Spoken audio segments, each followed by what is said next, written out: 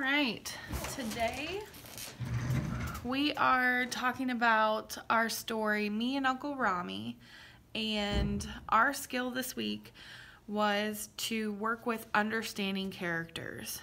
So I am going to read this, and this is going to be our reading activity for the day.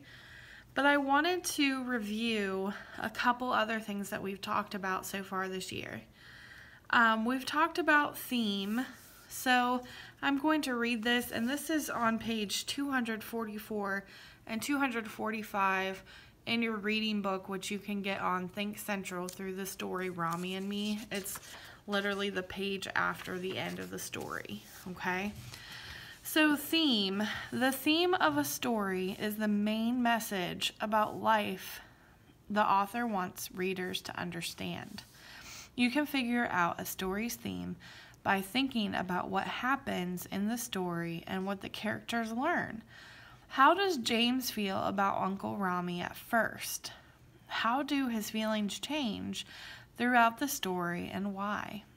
Using events and details from the text can help you figure out the theme the author wants to share.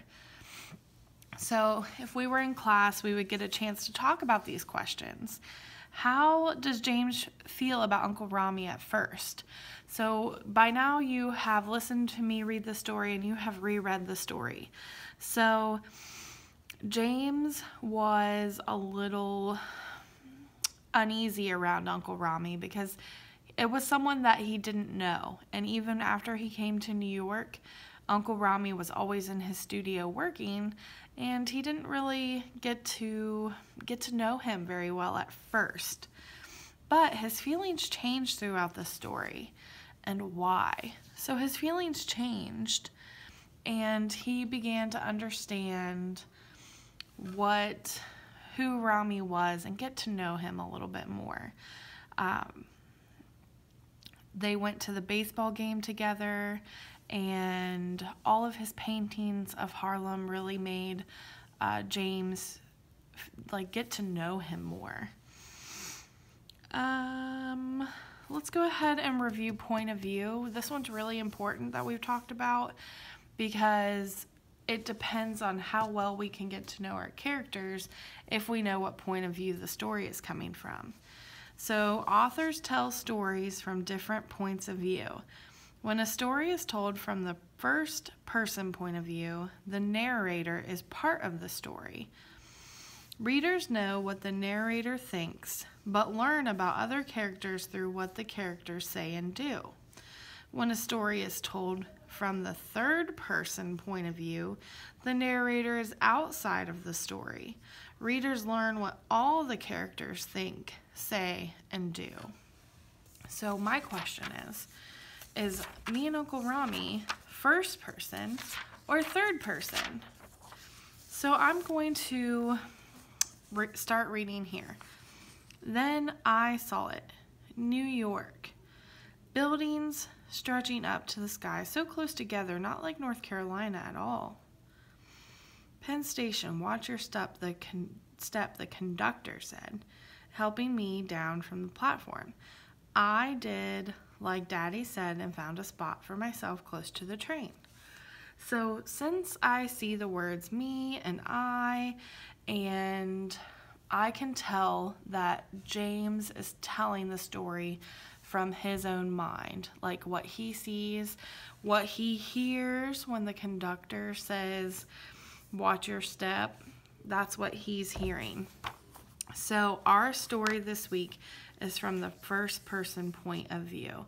We are getting all of James's thoughts, and we don't really have Uncle Rami's thoughts. We have some of his actions, but that's based on what James is seeing and hearing. So, back to our understanding characters. What we are going to do is I'm going to read through this, and then we get the chance to fill one of these out. This is called a graphic organizer. Understanding characters. Me and Uncle Rami is a realistic fiction story about a boy named James who visits his aunt and uncle in New York City.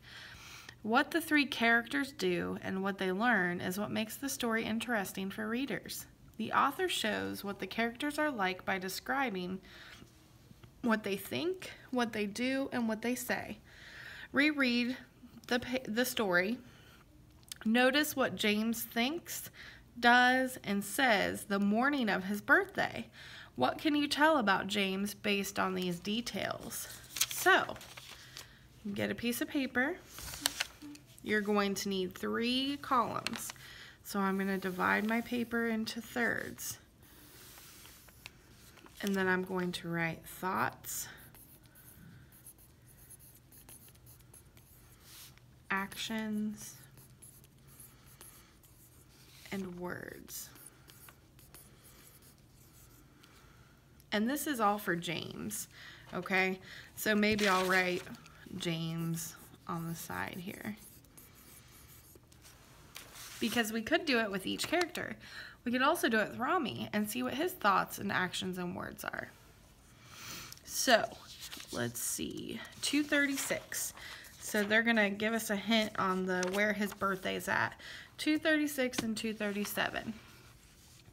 So, you are going to make a bullet point and write down one of James's thoughts. Okay? So, you should be able to find a thought in these 2 pages and write that down. Then what are some of his actions? Actions are things that he does. And then words. What are some things that he says? Go ahead and just write down 1 or 2 of each, and then we are going to share our charts at our meeting at 2 o'clock today. So go ahead, if you have any questions, let me know. And this direction page is right back here after the end of the story.